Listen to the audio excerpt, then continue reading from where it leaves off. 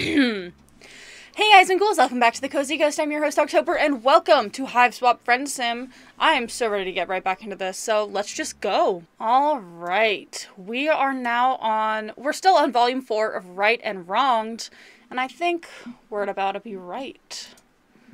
So we're gonna go with this orange-blooded character. Fresh from your most recent bout of gratuitous bodily injury and touching scenes of camaraderie, you soldier on. You've had a few setbacks, made a couple silly choices. Boy, do things just keep happening. But let nobody say that you, the main character, are incapable of growth and change.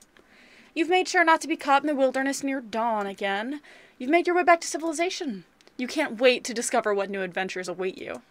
Adventures like friendship. Alright. Vikari Ratit or Tagora. We've already gone with Tagora, so time for Vikari. I'm probably pronouncing this all very wrong. It's probably best for you to stop trying to predict what's going to happen to you at this point. Everything that's kind of happened so far in this planet has been kind of chaotic. In fact, you're ready for something more familiar.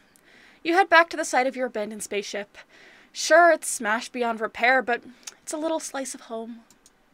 Maybe at least one or two pieces of it are fixable. You march off in what you think is the right direction. But when you get there, you're not alone. A little guy in a hat and big goggles is standing there, gazing at your spaceship. Maybe assessing it? As you watch, he breaks off a couple gears and stuffs them in his pocket. Hey! You clear your throat loudly. Good galloping gravy! Why, I've never seen the likes of you before. What strange wonders the heavens have rained down upon us today. You quickly lose any indignation you were building up. He's smiling at you and his words seem at least somewhat amicable. Maybe you got this all wrong. Maybe this is the next person you're gonna get chummy with. You cut right to the chase. No point in beating around the ground leaf covering. That's probably what they call it on this planet. You let this guy know you're the proprietor of the spaceship he's stripping, and you're in mighty need of a new friend. A friend, eh? A bosom companion? A pal about town? I've seen nary a Tom and Dickus or Harry around these parts who might fit the bill. You were kind of trying to imply that this guy could be your friend. Is it too late to say that now? You try to imply it with your eyebrows. As for me, day-to-day matters here on Alternia interest me not. For I only care about hurtling at great speeds through the boundless expanse of the cosmos. That's right, space! It is spaceflight that consumes my every waking thought and all my ardor.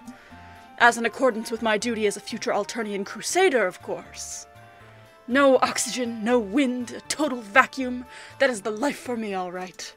Flying in space above the atmosphere, not within the realms of gravity's purview, wouldn't have it any other way. Right.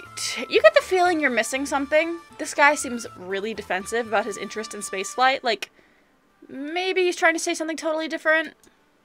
Whatever it is, his internal conflict clearly takes precedence over your issues.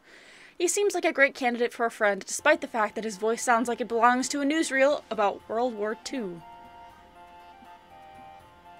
I'm probably doing the voice wrong. I have just one query for you, sport, if I may be so bold. Do you also like spaceflight? Do you yearn to see the moons shining above the clouds, whipping by as you chase and tease the impish western wind? And then also keep going past that up into space? Tell him you love spaceflight. Well, then we are in total agreement. Two kindred souls traveling hand in hand into a glorious, yet inevitable future of conscripted service in space. Which, as I've already made clear, a thing I most definitely and positively desire. So it seems we have nothing more to discuss. TOODLEOO? TOODLEOO? Goddamn. I didn't think it'd be over so soon. Damn.